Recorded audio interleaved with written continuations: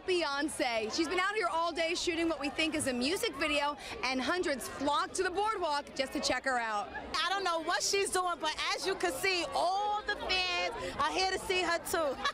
How cool is this? We picked the right day to come to Coney Island. Rumor had it that Beyonce was going to be here on location, so the search was on. We found a camera crew shooting at auto scooter bumper cars and took a peek, but there was still no sign of Beyonce. Then we got a tip she was going to be riding the cyclone, and it looked like hundreds of fans figured that out too.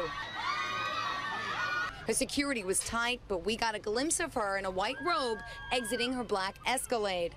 Moments later, she was riding the roller coaster in a white tank top and baseball cap. Then she was whisked away to another location. We just seen her going into her car. And we were like yelling it on the ride, and we got caught on camera. And we got a picture like of us on the ride, and we were like screaming, Beyonce! We saw a sign with Beyonce!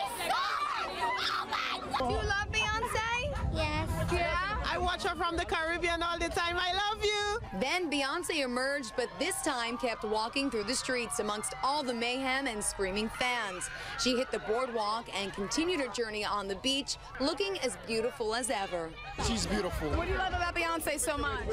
Just her. Everything about her. She's beautiful. Can you tell her I love her, please? She was very beautiful. She's beautiful and smarter in person. She's smarter in person and pretty. Pretty Mrs. Carter. What's up? Girls, run the world. Security was tight-lipped about what they were actually shooting, but no one cared. They were just happy to get a glimpse of Mrs. Carter. In Coney Island, I'm Joel Nicolini for Fox 5 News.